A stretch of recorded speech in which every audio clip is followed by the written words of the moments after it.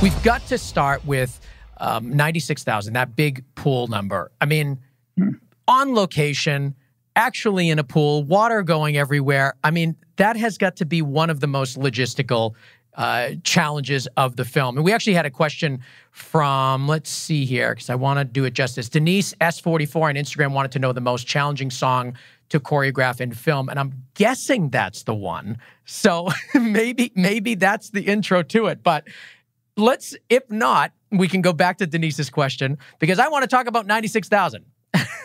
It was incredibly challenging. I can't pick the most challenging number because each number had its own very unique challenges. The challenge for the pool was that we were supposed to shoot there over 2 days, and we had to shoot there before the swimming pool opened for the summer. So it was around this time 2 years ago. It was like June 20th. And no one had ever been allowed to shoot at Highbridge Park Pool, which is right down. You can take the same path Usnavi, Benny, and Sunny and Graffiti Pete take to the pool from the bodega. I mean, it's just right there. And it was freezing cold and raining, and we have 500 extras and 75 dancers, and every single cast member except for Nina and Abuela, and Kevin Rosario. So you've got everyone there. Everyone's there.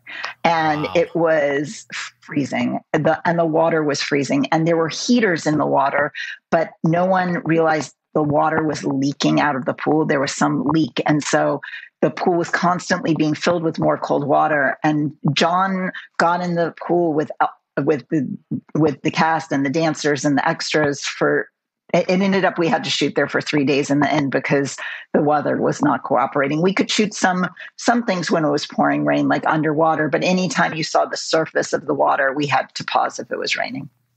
Wow. It does not look like it's raining in that scene. That's pretty amazing.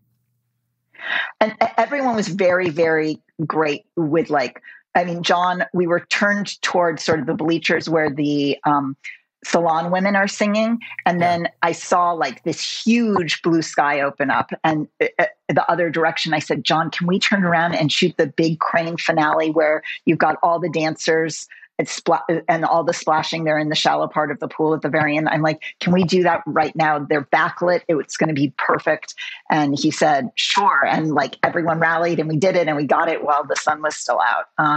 So, I mean, it was very much, we were all very fluid and flexible in that week in terms of, or those 3 days in terms of what we were shooting and when, because we just had, the weather was a massive challenge.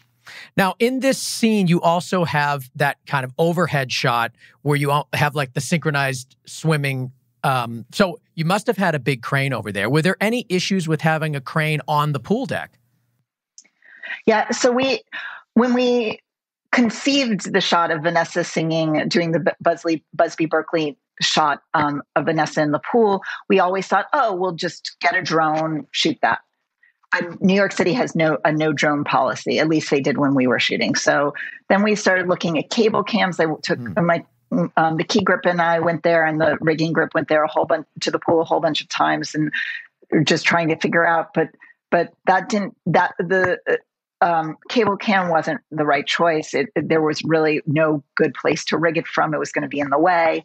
And then we finally were like, well, we'll use a crane. But the problem is that the pool was the reservoir system for New York in the early 1900s. And so underneath the pool deck are all this whole tunnel system.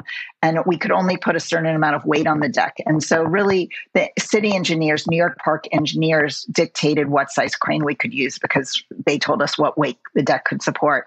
And then in the end, it wasn't a big enough shot. We couldn't get wide enough. So that shot we switched to spherical lenses because you can use the full 8K sensor of the DXL if you use spherical lenses, whereas with anamorphic, you're closer to a 4K sensor size. So we were able to use the full 8K sensor, get a much wider shot than if we had stayed with anamorphic lenses. Now, are you going to rehearsals ahead of time at like studio locations, or are you doing your rehearsals on set? The rehearsal process started maybe 2 weeks before I got to New York.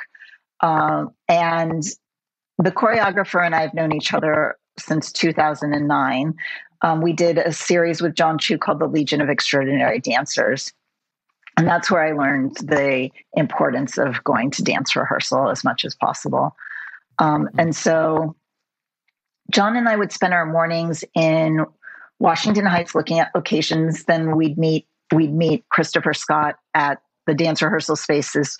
We had a couple of different ones based on what size number. Like when we did Pacensi, Fay, and Carnival, which have a lot of dancers and need more space, that was staged in a beautiful dance studio in Harlem.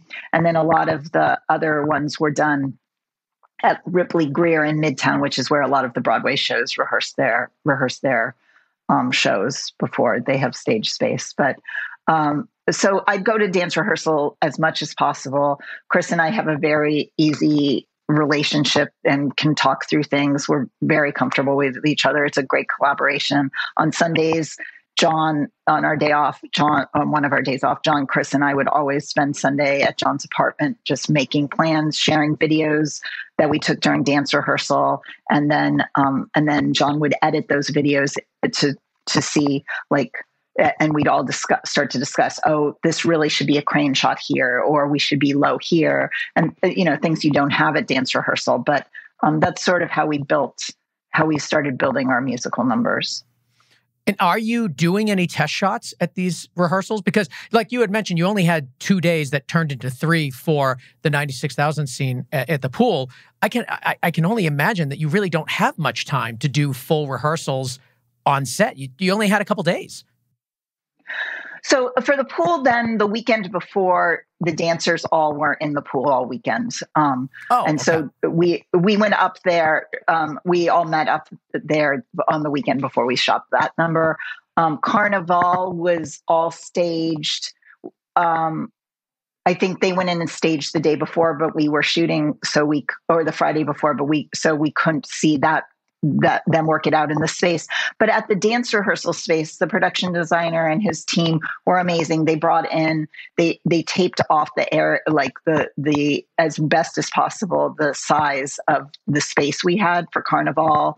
And then, I mean, I've got on my iPhone, I've got the dance rehearsal, and so many of the shots on my phone are exactly what we did.